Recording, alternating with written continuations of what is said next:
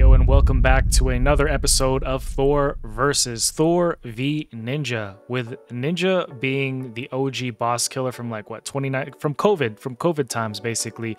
Ninja was the boss killer. He's doing a massive amount of damage in Hydra, most recently with the introduction of 𝐓𝐴, putting them both together. I've seen some crazy things with Ninja, and now we want to see Thor versus Ninja. All right, so let's go over Ninja's build real quick. He's in a 7-piece or 6-piece Merciless set, 35% ignore damage, and we have him with crit rate, some attack, accuracy, because the bulk of his damage is going to be coming from his HP burns. We have him going a decent amount of speed, crit damage on the gauntlet, survivability on the chest. As always with a lot of my nukers for prolonged fights, I'm not telling you guys to do this or suggesting you do. I'm just saying I like to have defense and HP on my nukers, and then speed with attack percent. And then we've got more attack with some survivability here. The nice triple roll on the red here.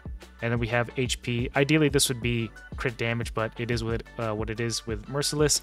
And then accuracy with accuracy on the counterattack banner. Total stats.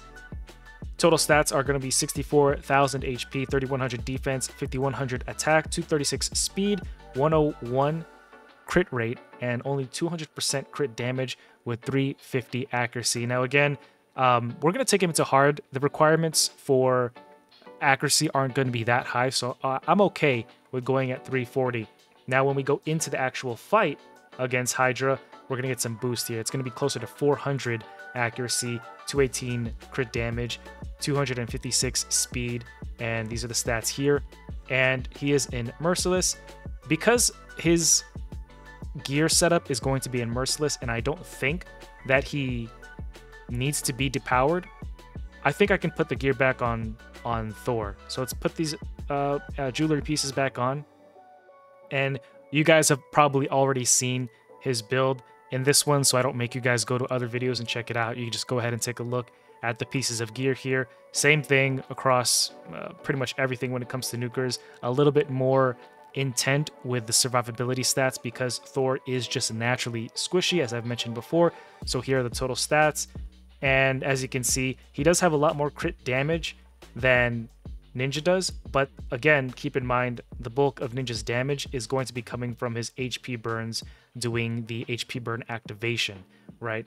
So just keep that in mind, and these are the total stats, true stats when we go into Hydra. All right, we have Nature's Wrath for the blessing, we've talked about that already, and Helm Smasher for the masteries. When we go over to Ninja, let's go ahead and check him out. He's got Brimstone, he's got a low level blessing, fully booked. The cool thing about Ninja is his escalation ability. Every time he attacks, increases his attack up to 100% and his crit damage up to 25% each time a single enemy is hit by all 3 of Ninja's active skills in a single round. And so this is going to last for the entirety of the fight. When fighting bosses, it increases up by 20% up to 100 and 10% up to 25. Now, here are the masteries, taking War Master, and this works for me. I'm going to put Ninja back into his build before because he's actually my Phantom Shogun farmer, or part of my farm team for Phantom Shogun, so I'll put this back on him when he's done doing this test here. But you guys can now see what they're both up against, and let me just set Ninja's presets. Thor's already set up. Let's set up. We're going to do the HP burn first, and then we're going to do the A2, which is going to help put the cooldown for hail burn down. And again, we're going to go into hard. There's the team. All right. Let's go ahead and check it out. See what everybody's doing. Okay, so Ninja... I didn't see what Ninja hit for. But it's always so hard because everything just kind of stacks on top. The words on top of words. Look at that.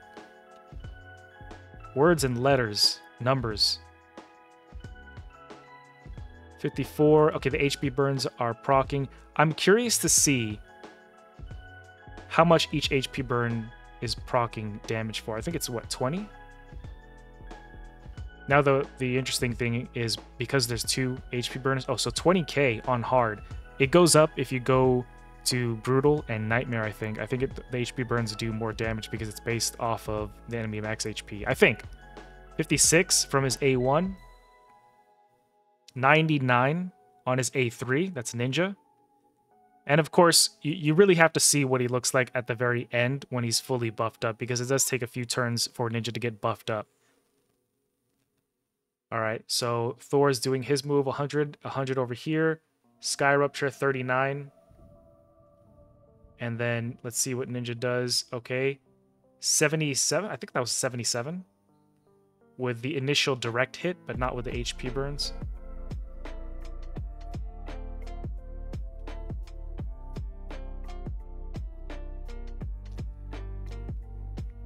All right, 89 right there. Okay, let's look at this head here. And we're going to slow it down and see if we can... We're actually... we're in a good position here. We're going to check out what he does here. And then I'm going to reset it, let it run naturally, full auto. All right, 590. 590 on this decapitated head. 540 with the Sky Rupture. But yeah, I'll take it off. And then I'll send them back in so that we can see a full, true depiction of what it's like to have them duke it out completely without my influence. All right, 304, 290 with the initial hits on this head here from Ninja's A2. All right, so what I'm going to do here is I'm going to let it run. You guys kind of get a sense of who's doing damage, what, and where. Remember, Ninja is in a merciless set, so we can expect him to be doing a staggering amount of damage. I have high hopes for Ninja, so we'll see. All right, and coming up to the very end here, Thor is taking a nap. 575 million. Check this out, 248 from Thor. Wow, that's staggering. 137 from Ninja. What do you guys think? I think that one thing that I could do is potentially try the same team, but replace somebody in that Hydra team to put Mikage in, or rework the team so that Thor and Ninja go in the same team with Mikage, because Mikage with her A1 would allow Ninja to join in the ally attack. And I think for most, at least for the thumbnails, because I haven't seen the videos, you guys can let me know, a lot of the big numbers I've been seeing in the thumbnails with Ninja incorporated Mikage.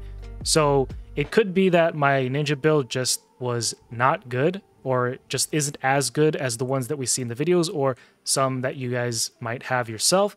But I think that, you know, if we tried this again, I would be curious to see how Ninja and Lady Mikage would do together versus Thor. But then again, it would also kind of defeat the purpose of this, because the idea is to see how Thor stacks up against a Ninja. But, you know, this is just, I guess, a theoretical. I usually love sleeping all alone.